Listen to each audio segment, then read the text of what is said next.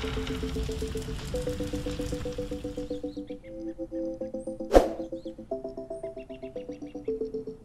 lovely FreeMelons, thank you for joining me here once again on the FreeMelon Society.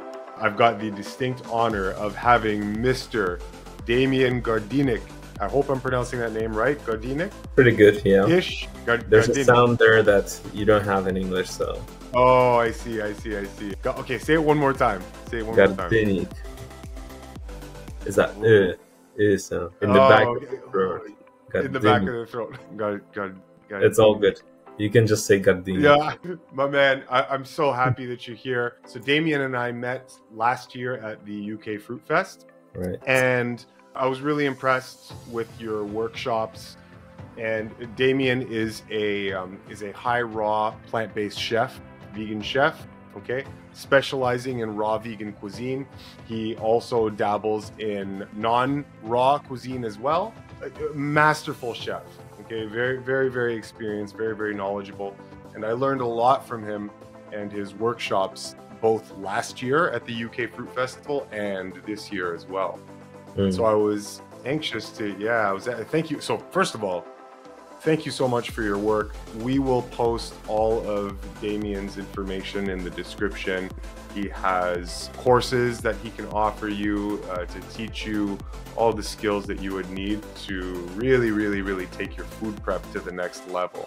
Very helpful for anybody who's interested in this lifestyle. So I guess first of all, I will say, again, I really appreciate your time here.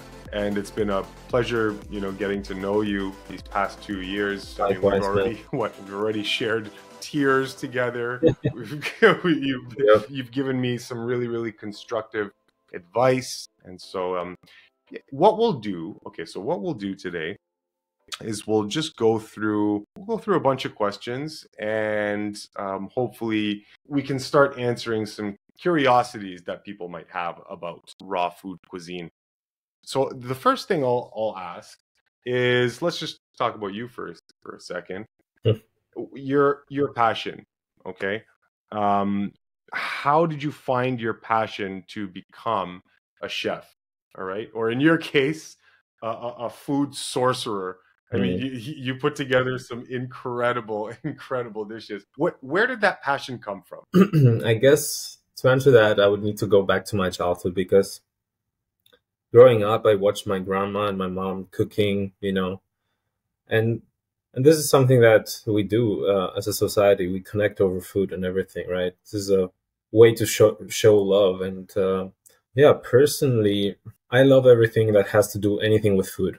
And that means from growing it and collecting like rare and all varieties of fruits and veggies, harvesting them, preparing them, cooking them, and then obviously eating them as well. But all of that just draws me in.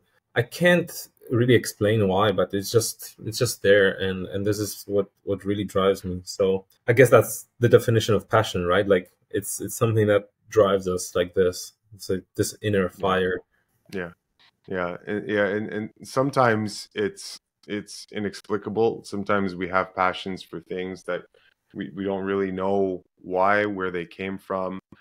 But what you do know for sure is that there is just some sort of drive, some sort of information that you can't escape from, and then where it takes you, that's just what you do, and it's right.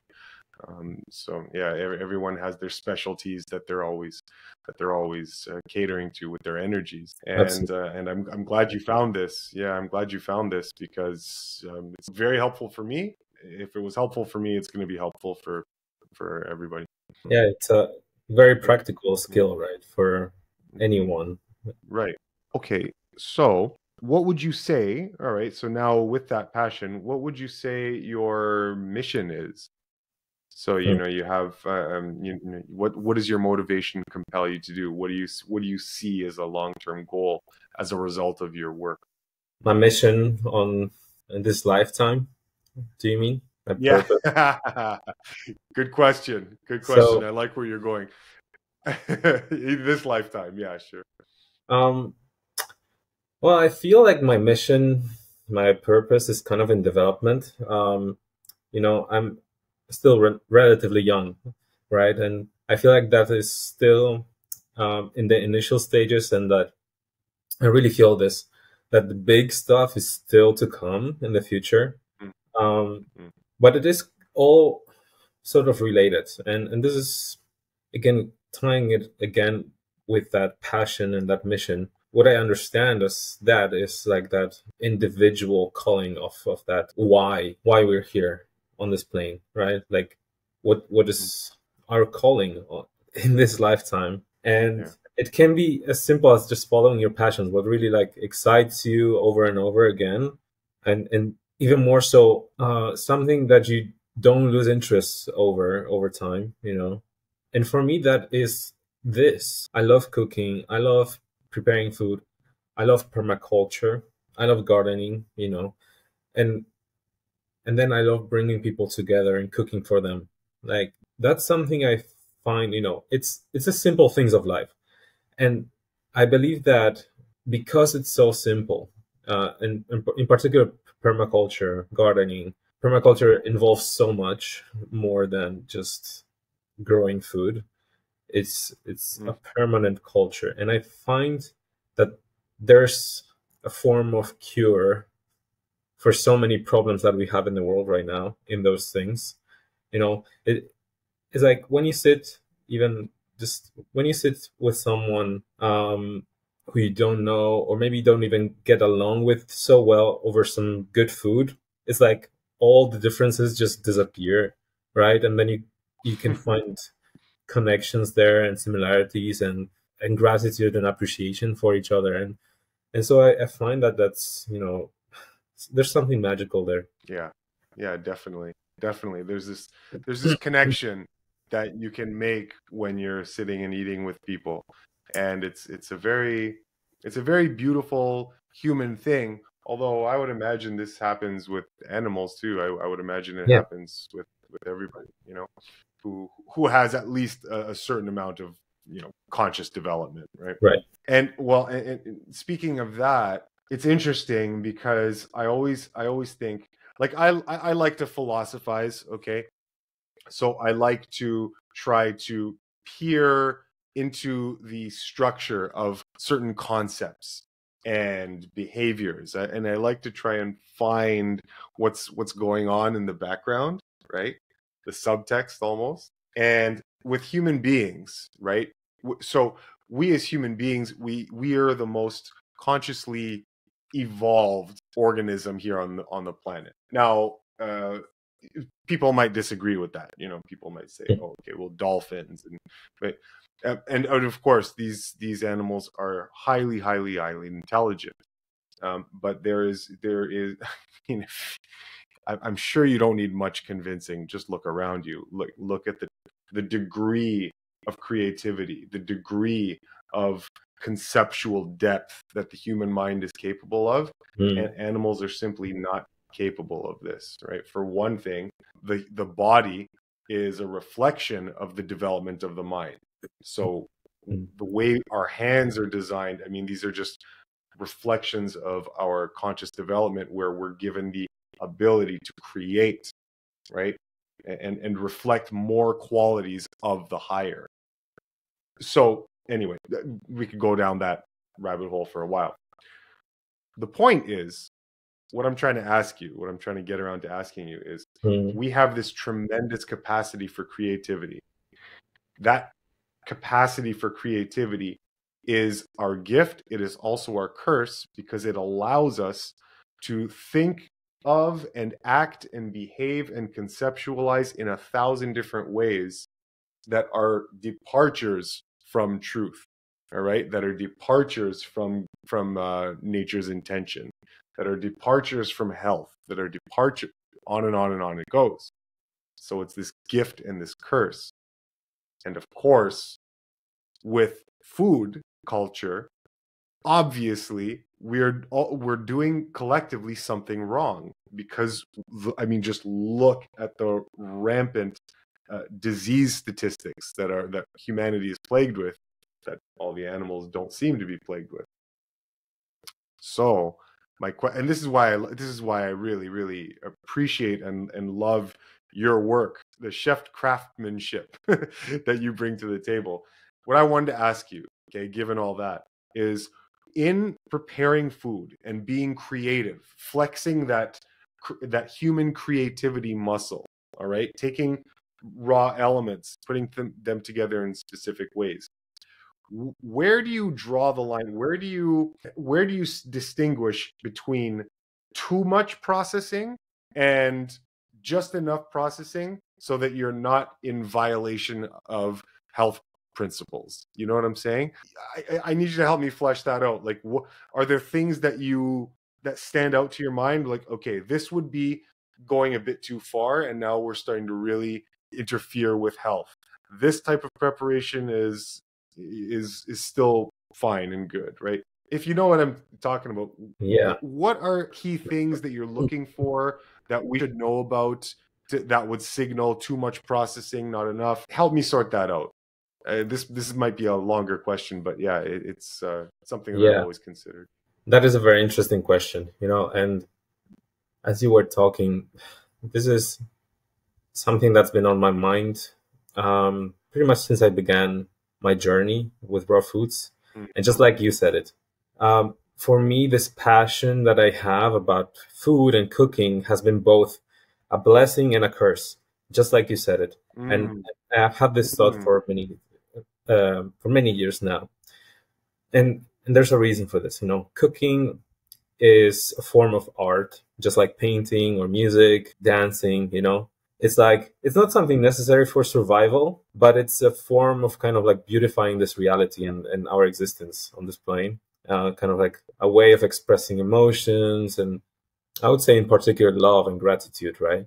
And art is a way, you put it also very well, like kind of like coming closer to God and expressing the beauty of creation through other creations, our own creations. And cooking and food culture is just deeply embedded in all cultures in the world, some more than others.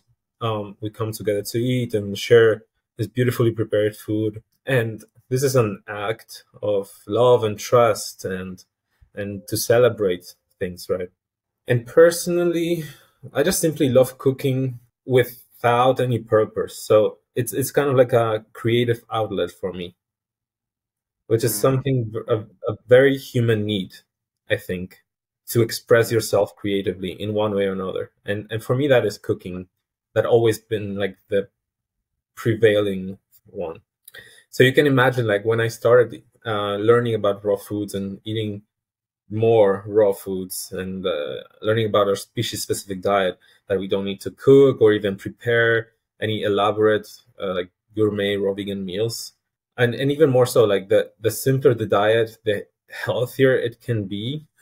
It was all just very confusing, and so when I started eating raw, I didn't have that creative outlet anymore, and I really struggled with that. And I think about my past with my eating disorder, and I believe this was one of the motives, like one of them, not the main one, definitely not, but one of the motives of why this eating disorder crept up on me back then. Because, I didn't necessarily want or need to eat cooked food, but I didn't want to cook it, just to let things out and, be creative and just enjoy. I just enjoy the process so much. So also like how I often coped with stress just by cooking, just like any artist would, with, painting or playing music or whatever. So that steered away a bit from your question, but I would say, finding that balance between like healthy preparations, and processing it, because any form of cooking, any form of preparing food is processing it, right? So there's layers to this. Like we cannot compare a bag of potato chips with a raw salad or even with some boiled plain potatoes, we cannot compare those. Right. It's just in complete different categories. Right. And so finding that balance, I find that this is a personal journey, and the level of commitment that we find ourselves in and at each moment. I believe we have an innate wisdom within our body to know when something is too much. Yes. So our body will give us feedback when, we eat something too processed, or even I find that when we eat too simple, and then we also fall into imbalance from another side, right? For some people, like, they might just not be ready yet for eating that simple. They're just in that state of consciousness. But then we have also other tools, like, for example, food combining charts, right? So we know more or less, like, that kind of guidelines that people have found out through experience and even science, that tells us what is healthy, what is not. Like, we know that fried food is not going to be good for us in any form or shape. We know through food combining charts that certain combinations are not optimal for digestion or for just our physiology, how our body processes certain nutrients like fats and sugars, for example, right? But at the same time, those are guidelines, and I do believe that the mind plays the biggest role there. Right. So if we have this deep belief that something is going to hurt us in a certain way, something's not good for us, it's gonna we're basically programming our body to have a negative reaction to something, no matter how healthy the meal that you're eating is. And I think in the other extreme as well, if you're eating something that is quite unhealthy on its own, but you have a very positive and healthy mindset about that, and you eat it with gratitude and lots of love, it's not going to have the same kind of effect as if you ate it, just being like, God, this meal is going to be toxic, it's going to, clog me up, all these things, it's going to have a much more intense effect. So it's a complex topic, and that's a complex answer as well to this question. Yeah. I think I cannot give you a straight up answer, like a simple answer to this. But does this answer your question a bit? Yeah, no, definitely. I've just been kind of like jotting down notes as you've been talking, and you gave me good answers here. So I think what we can come away with, and for the audience listening, this is kind of how I like to approach these dialogues. Sometimes, like, sometimes we don't really know the answers, but we can, because of someone's expertise, you can start to put things together and come up with some general guidelines, right? So I think, okay, now we have cooking. So you mentioned that, okay, cooking for sure is going to be some form of adulteration, right? Whether it's frying, like you said, deep frying. So I mean, I would consider that drifting into the health impairing world. Okay, so that I would definitely consider frying there. With cooking, obviously there's different methods of cooking. Some can be worse or not as bad, right? So we know that. But in general, because I mean, you would consider yourself a more in line with a high raw chef, a high raw food preparation expert, really. What you also mentioned, though, is that I kind of liked was that it's personalized, and that is true, because everybody is coming with a different level of damage, impairment, baggage. All right, we'll just say baggage. Some people are missing organs, some people are not. Some people have this organ system damaged. Some people on and on and on and on and on. It doesn't even have to be only on the physical level, but also on the mental and emotional, right? Exactly. Like you said, placebo, right? People might have a bunch of food combining ideas, okay? Correct ones, but because of their fixation on them, what they inevitably do is they end up causing a stress response. And the stress is more toxic than the byproducts of improperly paired food, right? So there's all sorts of variables here. And I think if we're talking about, okay, where do we draw that line between health impairing and health promoting combinations, then what we'd have to do is you'd have to find some things are non-negotiable, right? So there's a certain amount of objective preparation principles. But once you get into a certain healthy range, you open up into a world of subjectivism where it Yes. starts to be interpersonal, and you have all these considerations to make. Yes. Because some errors, some errors in food preparation for one person might not be very health impairing, and for another might be. So yeah, so it's 100%. good. I love your answer. Like you gave me a lot to consider and think about there. You you put it very concise, my, rambling ideas about this. No, And that was no, that you was were very rambling. good. You were So rambling. so you got it. And that's what I also believe, that there's natural laws of things, right? So there's things that you Mhm. cannot change. For example, fried foods is going to be unhealthy, no matter how you look at it. Yeah, When we're talking about yeah. food specifically. But I believe that there's a bigger pattern that kind of everyone goes through in these phases.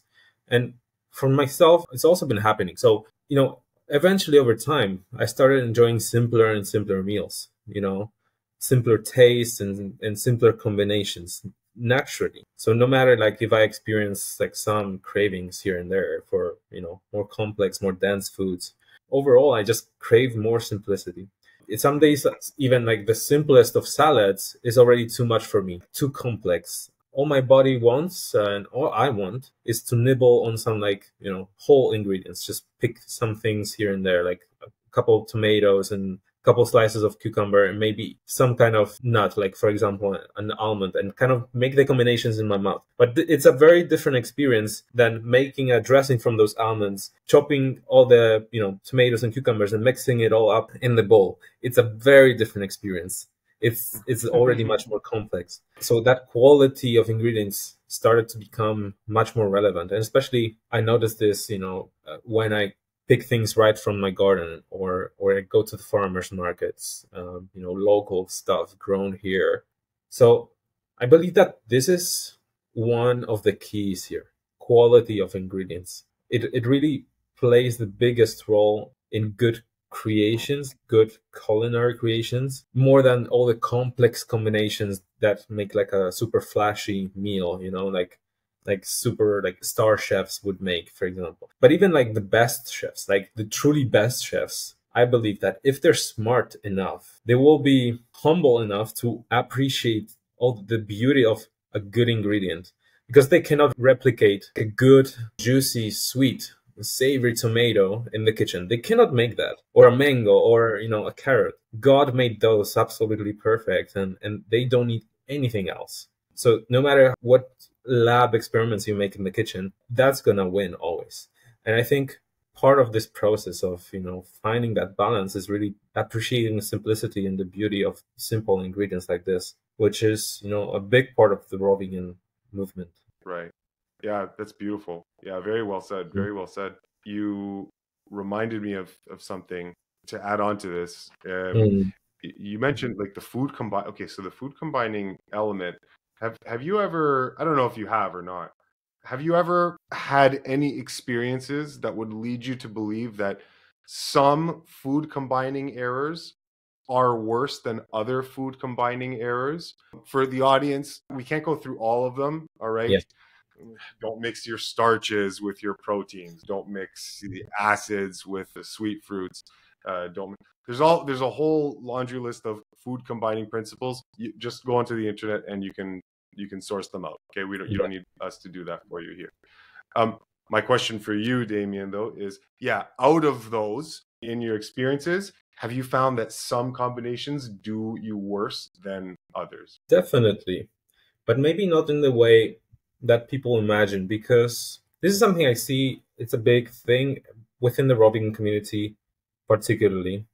There is an obsession about proper food combinations, a negative obsession in that sense. So, what I mean with that, they take the food combining charts, they listen to someone or read a book. You should never do this, but they kind of stay there. They don't understand it, or they might understand it on a logical, theoretical level, right? Like, so, someone told you, like, you shouldn't combine sweet and fat because it raises your blood sugar, blah, blah, blah, builds insulin resistance, all these things, because both things need like a different digestive environments. We can go into those things, but they never truly experience it themselves. And I find that understanding things, it means understanding. So you have to experience those things as well. And one more thing about this is that I find that a strong, healthy gut and healthy gut microbiome, so all the little bacteria and microbes that live within our guts, they all help us to digest food. And I find that when we have a very strong one, and healthy and balanced one, we can digest things pretty seamlessly, and we don't experience pretty much nothing at all. And that's that this is my experience. That said, when I'm really in tune with my body, I can tell when I've had something more complex, or I've eaten maybe some fruit right after cooked meal. I notice, like more gassiness, or I feel more down, or my blood sugar is all over the place. So there's those things. And this is where those food combining charts came from. They came from personal experience and people trying to explain it in a simple way for everyone. Yeah, I really think that should be, the requirement to understanding food combining properly, is to try it yourself. For example, when we go into the raw vegan kind of food charts, where, especially when we go into like very detailed different combinations of different types of fruits, acid, subacid, sweet, melons. Well, I've made banana and watermelon juice smoothies for weeks, and I didn't experience anything wrong with that. Food combining charts say never combine watermelon with anything. So there's these kind of like more general rules, fats and sweet. Yes, you should avoid those. I believe that it's also about quantity. Oftentimes, like, 1 or 2 dates in a fat-based dressing, it's not gonna affect you the same way as you eat 2 handfuls of each. So yeah, it's a much longer conversation about this, but hope this clarifies some things. This is great. This is great. I think there is a natural evolution of self that you can't help but embark on once you start cleaning up your diet and removing most of the flagrant offenses, and then you only start putting in the clean food. When that happens, your mind and your body are changing, and they're reconfiguring. And in good time, if you continue going down that road, what the gift that you will be given is you'll be given a more reliable system to tell you when you're doing something incorrectly.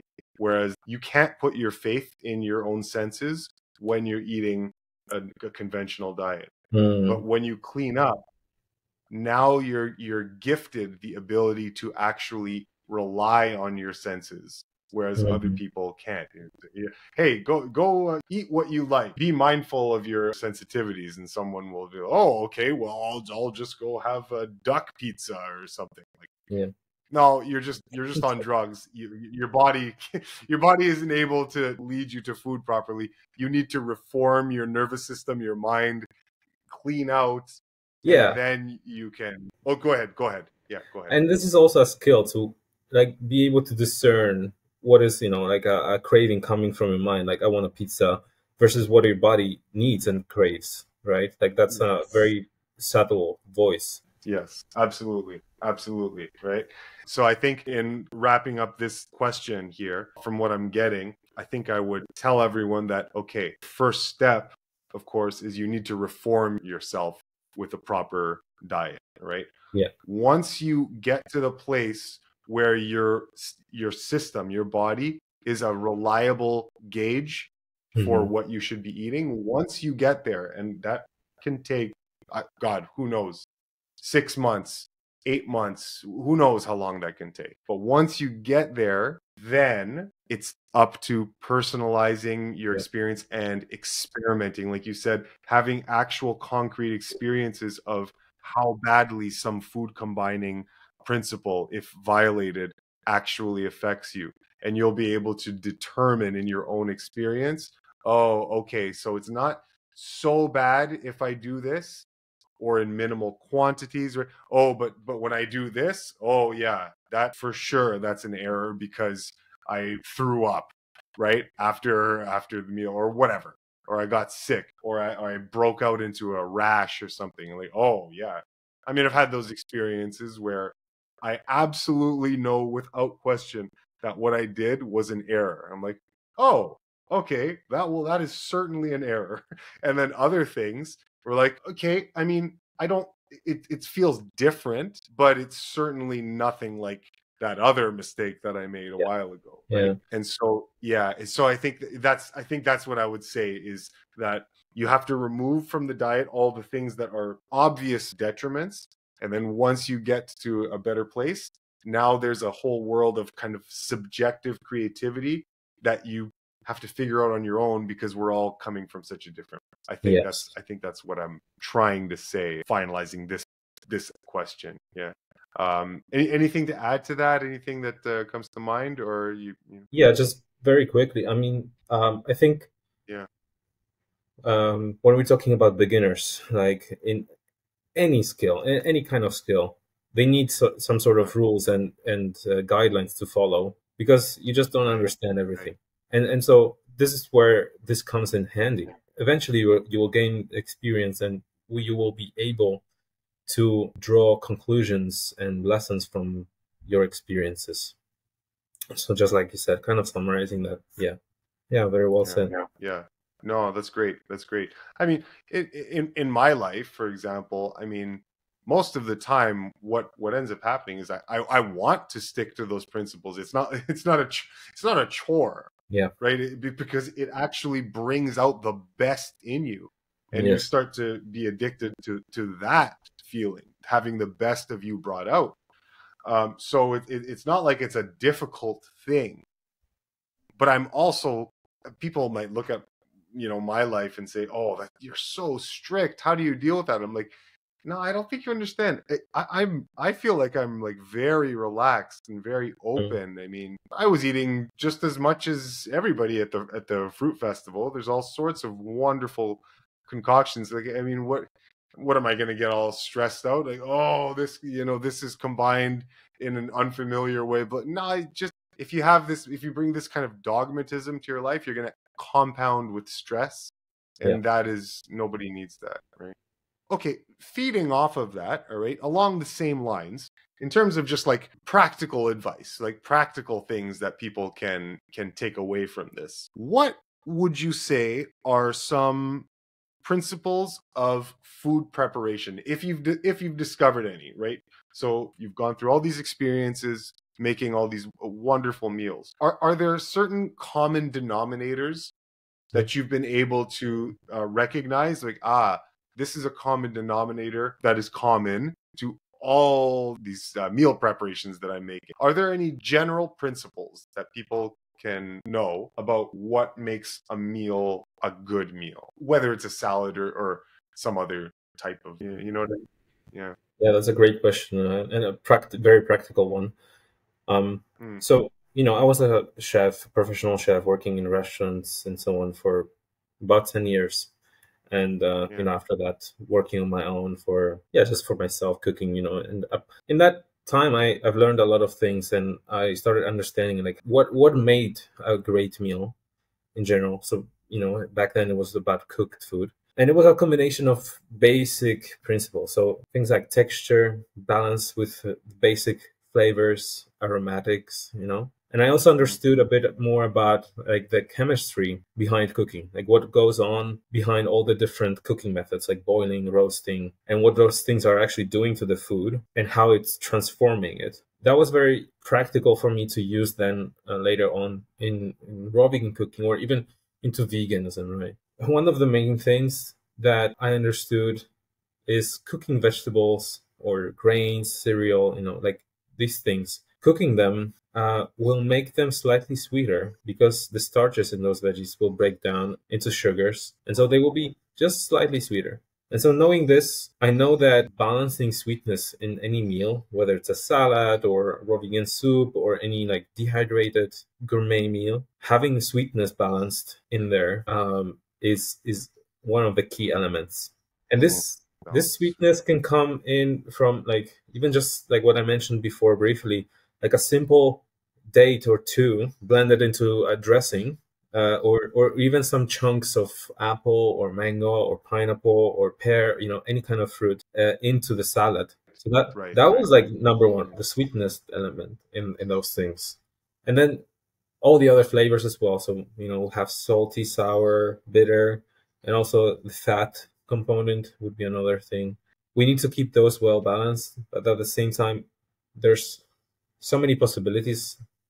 Depending on what result we want, we can go in so many different directions and so many tangents, depending on what we want to Right.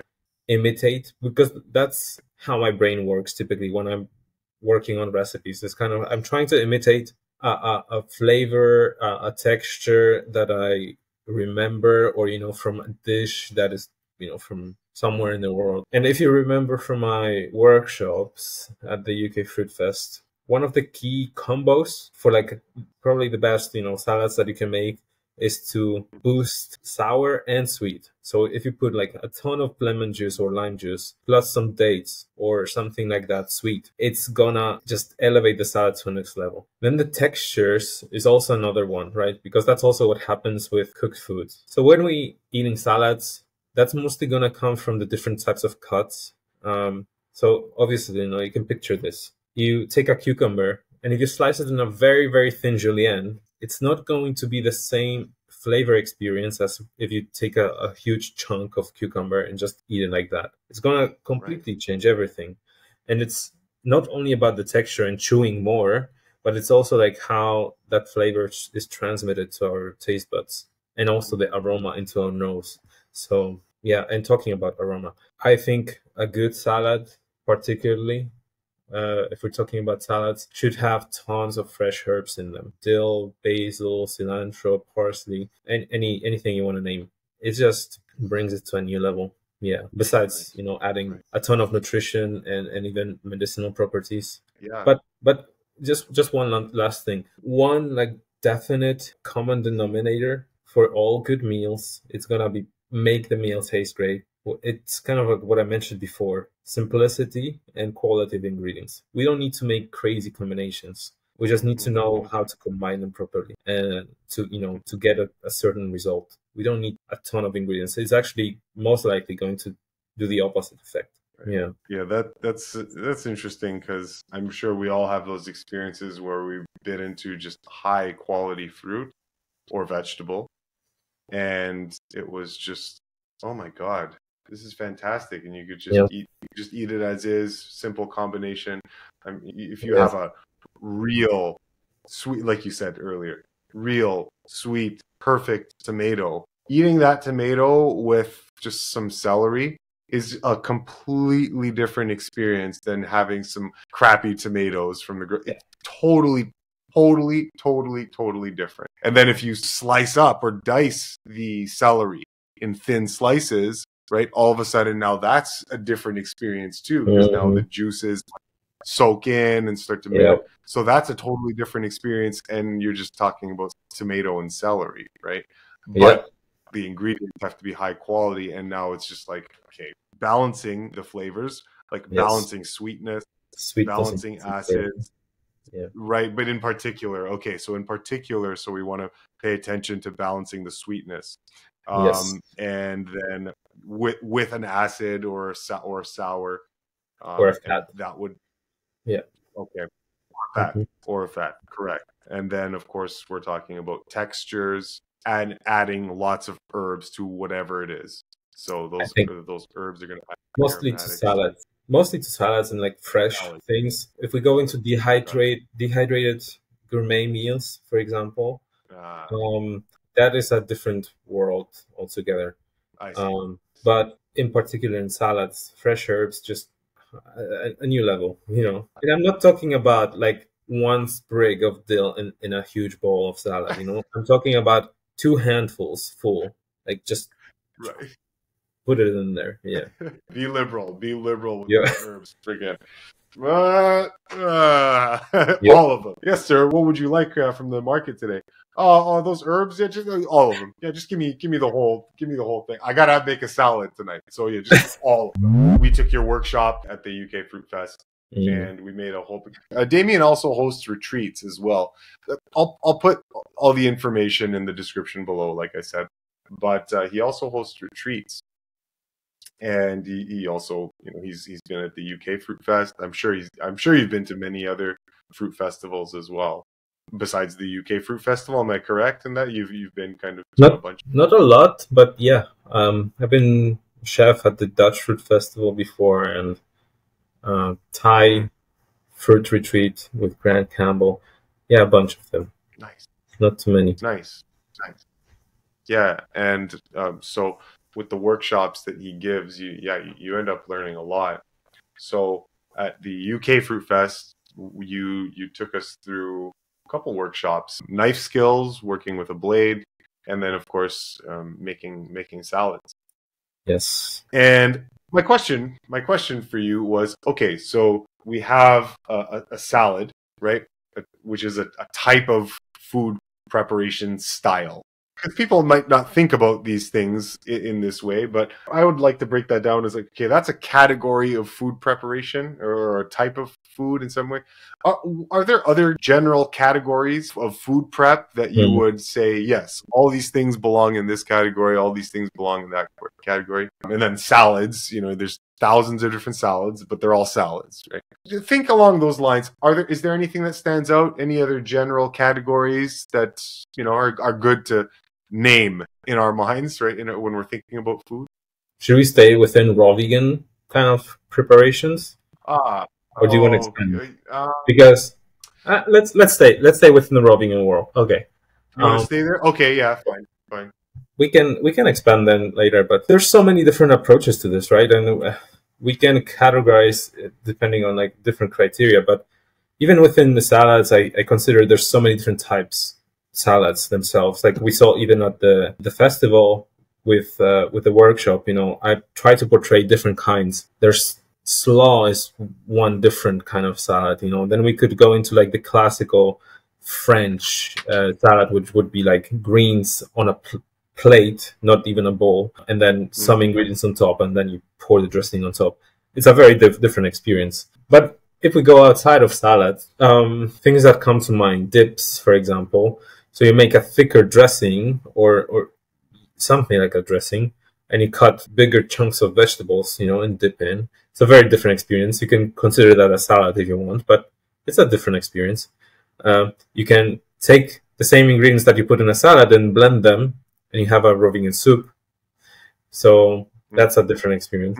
You can take cucumbers or zucchinis or carrots, like longer vegetables, and spiralize them in a spiralizer, make noodles from them, and then you have noodles. You can take a nori sheet and wrap them up. You have sushi or, some other types of wraps.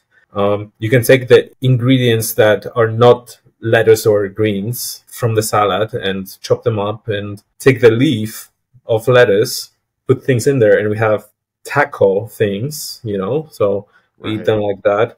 And within that, like we don't need to go only for like Mexican inspired flavors, but I've done like so many different kinds of things with this. So that's like the ones that don't require a dehydrator or any like further processing. It's just fresh ingredients.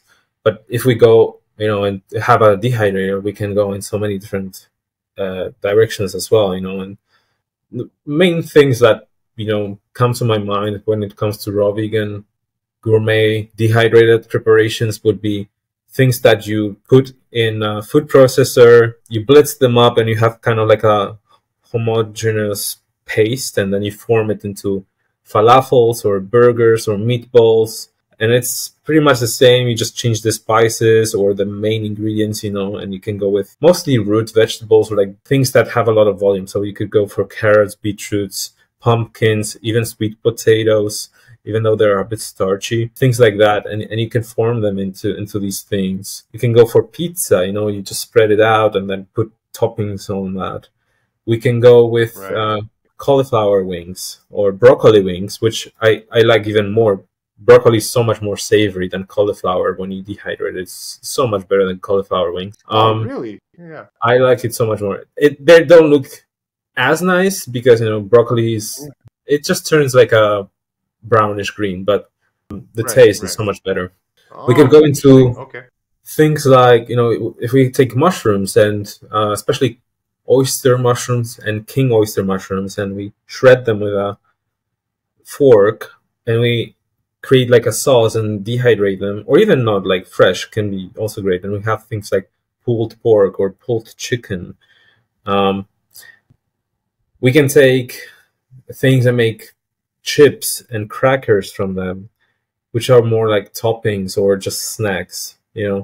So many different things that we can go into. So I think Is that what you were we've been asking going for? for. Yeah, just general ideas. So maybe like a pizza, for example, right? I could see that as there's a general category of some sort of starchy medium on which you put a whole bunch of things, Right. Something like that, all right? And then within that category, there's a whole bunch of things that you can do, right? Yes. That starchy medium can be one, like a wheat flour, okay, conventionally. Or it could be something else, right? It could be a cauliflower base. It could be a dehydrated base, and then use the Right. So that type of thinking. I was wondering, like, what are the things that I'm eating? I guess what are the types of food preparation that maybe chefs have some sort of system that they categorize that I don't know of or that I've never really thought about before. That type of. So. I mean, this is not exactly like how do you say it, traditional in any way. But I saw this kind of funny meme or reel somewhere where people were categorizing all foods within basically 4 categories, and I think they were everything is either a salad, a sandwich, a soup, and something else. I'm not sure, but like. A pizza would be a sandwich. I see. Or spaghetti would be a salad in a way because you're mixing everything together, or things like that. Just to start wrapping up here, I think just maybe I'll ask some like really, really quick questions. You want to really impress somebody when they come over.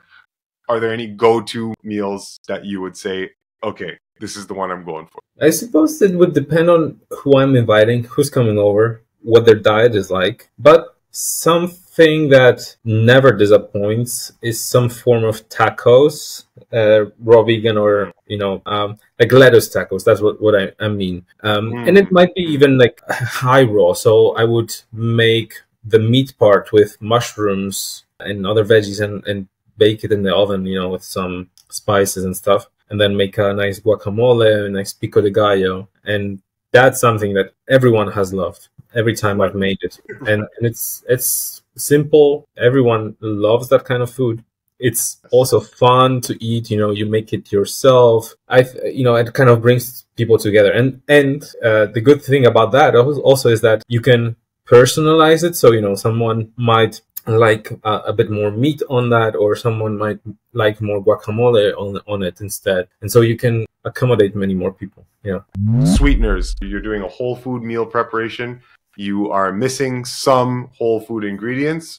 What are acceptable replacement sweeteners if you don't have dates, if you don't have whatever, honey, for people using honey, non-whole food sweeteners that you would be okay using if you didn't have the whole food variety?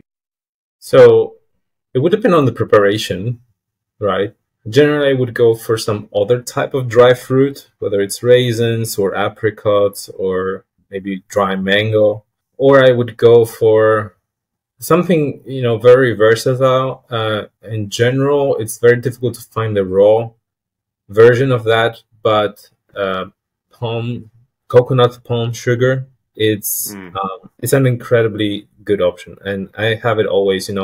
Doesn't expire because it's a dry product.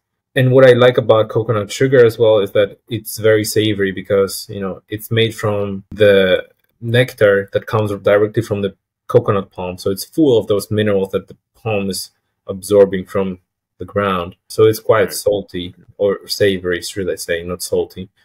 And so it adds a lot of flavor to the salad, or any preparations, really. Flipping in the other direction now, with salt, let's say you don't want to use the non-whole food type of salt. What are you replacing that with in order to get some sort of salty hit in your dressing? I mean, the first one is going to be celery. It's one of the saltiest vegetables out there. If I want to even go to the next level, I would take a bunch of celery, like a whole box of it, dehydrate it in small pieces, and then blitz it in a dry blender, so I have a powder. And I have a really nice celery salt that's just concentrated sodium, organic sodium from the celery, and that is very versatile, quite neutral flavor. I would go for seaweeds as well. So I always usually have wakame and nori sheets in my cupboard, so I would use those, but they do have some flavor. Depends on the preparations. They don't go very well with anything. And then there's one sea vegetable. So it doesn't grow in the sea, but it grows on beaches and like deltas, so where there's salt water nearby. It's called samphire, SAMPHIRE, I think I spelled that right. And it's so salty, but also doesn't have much flavor. It's like you're eating seawater directly. Really? And it's quite popular in gourmet cooking in like high-end restaurants right now. It has become popular, but even in countries like the Netherlands, northern Germany, it just grows on the beach. You can go forage there. Denmark, those places. Even in Spain here, I found it as well, like tons of it.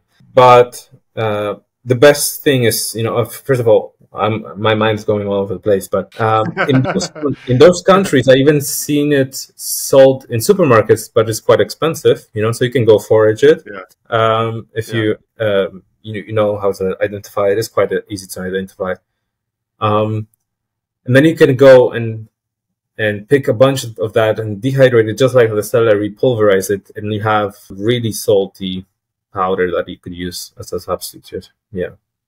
All right. The last question I'll ask you before we sign off here: bread, for making tortillas or pizza crust. Bread. When we're trying to replicate the effect that bread has on our meals, what have you found is the best way to do that? Is it a certain combination of vegetables that, when dehydrated, give you the breadiest type of effect? What would you say? I'm trying to emulate bread. What do I do? Again, depends on the preparations that you want to go for. Let's say pizza. Okay. I would go for like the starchier vegetables, so like carrots or pumpkin, even beetroots, but beetroots have a lot of color. I would pair that up with some kind of fat, either almonds or walnuts, and some kind of binder. So because these, when you process these things, they're quite loose and grainy, so they wouldn't stick together very well. But if you take seeds that, when you soak them, produce this mucousy kind of substance, which is like a gel, so things like flax or chia seeds, you pulverize those before you mix everything, in a dry blender. So you pulverize those and then mix them in with the wet ingredients, with the carrots or pumpkin, and it will just tie everything together. And you don't need crazy amounts of it, to bring it together. So that's what I would go for. And then you would want to maybe spice it up in, again, balance the flavors, with the sweet, sour, aromatics and all that. That's what I would go for. And this bready kind of consistency, so some kind of like starchy vegetable that is edible raw, so not like potatoes, plus the flax or chia and some kind of nut or seed. And that's a pretty standard combination to go for if you want to emulate bready things. Nice. Awesome. All right. Well, we're about an hour and 10, so I think we can safely start wrapping things up. Covered a lot of ground there. Really appreciate your time. Thank you for coming and having this little chat with me. If you liked this interview, if you thought it was helpful and you would like to see maybe another round, you can provide whatever questions that you think we missed, put them in the comments below. And then, maybe sometime down the road, we can do another session. That's going to do it for now, guys. So, Damian, any final thoughts, final last words? Really appreciate your time. Anything you'd like to say before we go? Nothing particularly that comes to my mind besides, we talked a lot about food, and it's one of the biggest things, when we're trying to improve our health, our connection to self and to go out. But I just want to encourage you to spread out your energy into other parts of health, So exercise, meditation, spending time in nature, all those things, they're also incredibly important, even probably more, I would say. But yeah, that's the last thought I want to leave people with. Yeah, it's a good mindset to cultivate, right? When we're making these changes towards better health, well, health is not a one-dimensional thing. Health is a complete package of all sorts of lifestyle behaviors that go into supporting one another.